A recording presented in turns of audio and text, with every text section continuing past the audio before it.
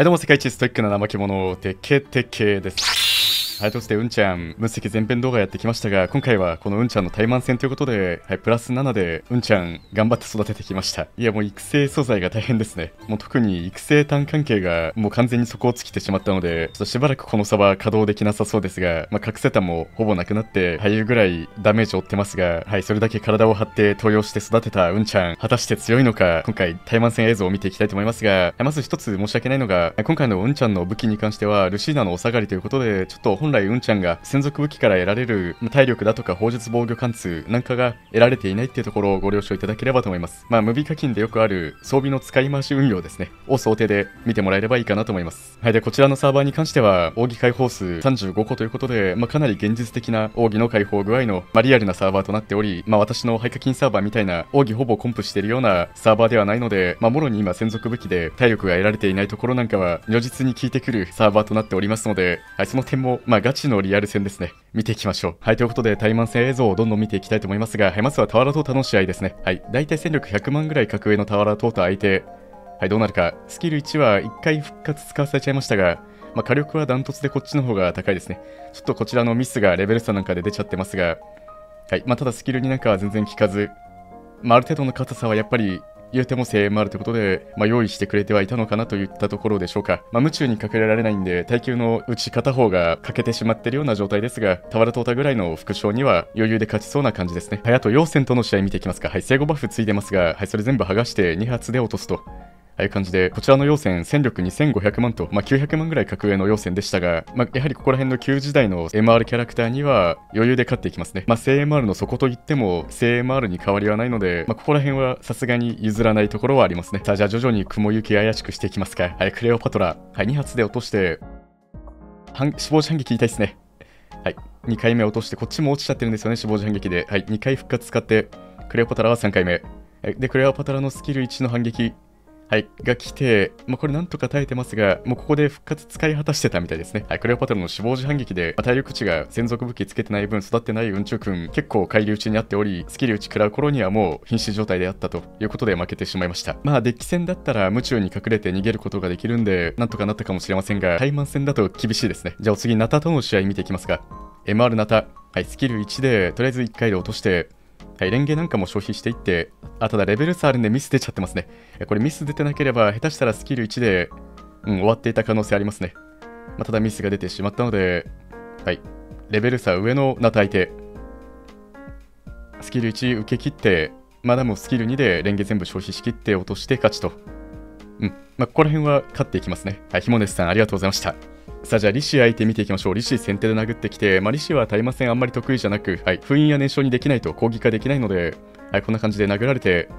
はい、1回血しむし、2回目血しむし、はい、3回目血しむしと、一気に使わされてしまいました。ただ見てみると結構ノーマルダメージ出ていたので、攻撃でもダメージすり抜けてた可能性ありますね。ちょっと、このうんちゅうくん、ノーマルダメージ出やすいキャラクターなんで、はい、こんな感じで、ノーマルダメージ連撃でリシを追い込めちゃうかなというところで、攻撃化しても下手したらリシだったら落としちゃうかもしれませんね。スコアナイスだなと思います。はい、ちなみにこのリシは300万格上の格上リシですね。リシに勝てるあたりは一応声援もあるといったところでしょうか。じゃあお次、レオニダスとの試合見ていきますが、今度はこっちがレベル15格上で、かなりこっちが上の状態になりますので、その状態でどこまで追い詰められるか。でもレオニダスやっぱり硬いですね。なかなか落とせず、はい、レオニダスの連撃、ダメージ半分くらいで耐え切りました。さあ、致死ダメージ無視なんかも、はい、ちびちび出していってみますが、1巡目ではとりあえず落としきることができず、はい、2巡目、5ターン目に入って、はい、連撃で、いや、スキル1落としきれてませんね。はい、これスキル2までいっちゃうか。レオニダスの攻撃でもこちら一度落ちて、いや、結構ピンチですね。ただ6ターン目でなんとか落としてレオニダス突破という感じで、ちょっとレオニダス落とすまでに時間かかっちゃってますが、うんちゅうくんの場合、範囲攻撃も得意なキャラクターなんで、レオニダスが守りたいような副将、相手に範囲攻撃で致命傷ダメージぶつけに行くこともできるし、何よりうんちゅうくんのスキル1の連撃なんかは、最大攻撃力が高い敵に対する集中攻撃になるので、そもそもレオニダスの長老なんかに引きつけられず、相手の主力に対して束縛つけながら殴れるんで、レオニダスとはやや相性いいですかね、うんちゅうくん。じゃあお次、ケイちゃんとの試合見ていきますか。はい、ケイちゃん相手に先手で殴っていって1回落として、はい、残影状態、避けられまくっちゃいましたね。はい、で、ケイちゃんの攻撃ですが、箱をつけられて殴られて、はい、1回落とされて、で、こちらの攻撃ミス出まくってますね。レベル差かなりありますね、これ。レベル差なければもう一瞬で型がついてたかなと思います。弓将はそういう生き物なので、ここはやっぱりそういう試合になりましたね。レベル差で大きく負けてる分、手こずり。ただ残影が1回解けてまた落として、2% 残りましたね、HP。さあ、ケイちゃんの攻撃で落とされ、どっちがいけるか、これは。ミスが。ミス出まくって、これは負けですかね。負けました。しょうがないですね、避けられたら。でもちょっとレベル差ありすぎて避けられちゃいましたが、当たってれば普通に倒していたかなと思います。じゃあ、帰国士との試合見ていきますか。100万ぐらい格上の帰国士ですが、スキル1がかなり痛い。さすが火力尖ってますね。でも仁義だけだとちょっと耐えきれなさそうな雰囲気ありましたね、今の。ただこっちも落として、2回落として、3回目ギリ届かず束縛つけて、束縛つくと硬くなりますが、それでもやっぱり火力の高い帰国士、殴ってきて、2回落とされてここで負けですね。もう、うんちゅうくん、夢中に隠れて逃げないと、仁義だけだと、こういった高火力の MR キャラクターなんかにも追い詰められちゃうぐらいの硬さですね。ここ大事ですね、とても。嫁カエサル見ていきますか。スキル1で1回落として、あとミス出ましたね。レベル差がかなりありますね。2回落とせるか落とせませんね。束縛つけて火力を落としましたが、さあ、この落ちた後の攻撃が痛いんですよね。カエサルは追加攻撃。こちら。ドカンと。ただ一発なんとか耐えましたが、でも落とされて、また追加攻撃。これが痛いですね。さあ、ただこっちも火力はまあまあ高いので、落として、ただスキルに4回攻撃までなんですよね、追加が。で、カエサルは、ものすごい攻撃回数飛ばしてくるんで、これは耐えきれませんね。カエサルの勝利と。ここら辺の準 MR キャラクターでも後期のキャラクターたちには、夢中がちゃんと発動しないと、前段まともに食らって普通に落とされちゃいますね。そして紫式部相手ですが、これも、戦力500万ぐらい格上の紫式部ですね。ちょっと格上すぎますが、スキル1で相打ちなりまくってますね。紫式部の死亡時反撃によって、こちらの復活回数で使わされてしまいました。ただ紫式部も残り1回ぐらいですかね、もはや。なんで死亡時反撃が、あった分、ここでもう持ってませんが、これに関しては夢中に隠れたとしても、復活時反撃には狙われてしまうので、紫式部みたいな夢中無視して復活時反撃してくるキャラクターはちょっと苦手ですね。じゃあ同じく復活時反撃キャラクターのモルトレットとの試合見ていきますか。これは普通に殴っていって、火力は高いので、スキル1でそのまま押し切って、勝利となりました。戦力同じぐらいのモルトレットですね。との勝負、タイマン戦で押し切りました。じゃあ、桃地サンバとの試合見ていきますか。同格ぐらいの桃地サンバ、スキル1で落としていって、残影で避けられちゃいますね。レベル差は同じぐらいなんで、これはもう当てるか避けるかの決着がつきそうですね。で、あと、夢中で隠れられないので、1対1なんで、攻撃もろに来て、攻撃ミスっちゃってますね。これ当ててれば倒してますね。で、桃地サンバ連撃回数多いですね。ただ、スキル2まで全部受け切って耐えて、高火力な桃地サンバ、相手にここまで耐え切ったのはよく頑張りましたね。さあ、5段目。あと一発。残念ながら避けられて、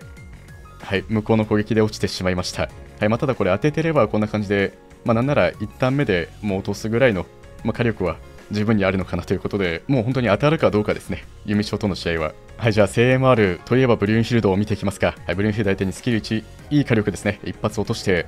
復活時反撃嫌ですね。2発落とせるか、落としましたね。ナイス、結氷状態に戻して、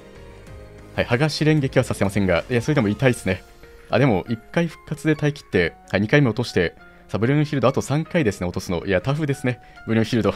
対してこちらは夢中にかけられないので、集中狙いされて落とされてしまいました。やっぱりブリューンヒルドの方が1枚格上といったところでしょうか。同じ CMR でも。じゃあお次、同格、やや格上のマーリン見ていきますか。風根つけられて、さあ、風根状態で殴らされる羽目になり、もう自滅ですね。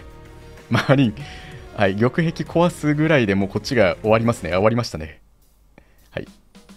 しかも影光で逃げられて1回も血ダメージ無視までも届きませんでしたね。同じ帽子としてこの格差どうなの問題がありますが、完全にマーリンの方が CMR 帽子としては格上ですね。歯が全く立ちません。雲中君にも最悪デバフ実装してあげなきゃ。運営さん、これはちょっとかわいそすぎますね。としてうんちゃんいかがだったでしょうか。CMR というレアリティではあるんですが、準 MR のキャラクターにも程よく負けるような感じ。今回タイマン戦なんで夢中に隠れてないっていうのがありますが、生身だと準 MR にも負けるようなぐらいの副将で、特に無ビ課金だと夢中に隠れたとしても、その他の弱い副将ちゃんたちが早々に退場して簡単に1対1の状況を作り込まれてしまうので、夢中があんまり活躍できないんですよね。そうすると今回みたいな戦いに結局なってしまうので、どちらかっていうとある程度長生きするキャラクターがたくさんいいる重肺課金者向けじゃないと耐久の方は機能しないかなと。で、火力は高いので、そっちの方はそこまで不満はありませんが、これ肺課金のプレイヤーさんも今から誰かを崩して育成1からやり直すっていうのは結構、本当にいろいろリソースを持て余してる肺課金のプレイヤーさんじゃないとやらないかなっていうぐらい、ちょっと精鋭 MR としては伸びが足りなかったなっていうのが否めないキャラクターですね。パッシブの方もここら辺準 MR の基準の 58% しか上がってないし、これ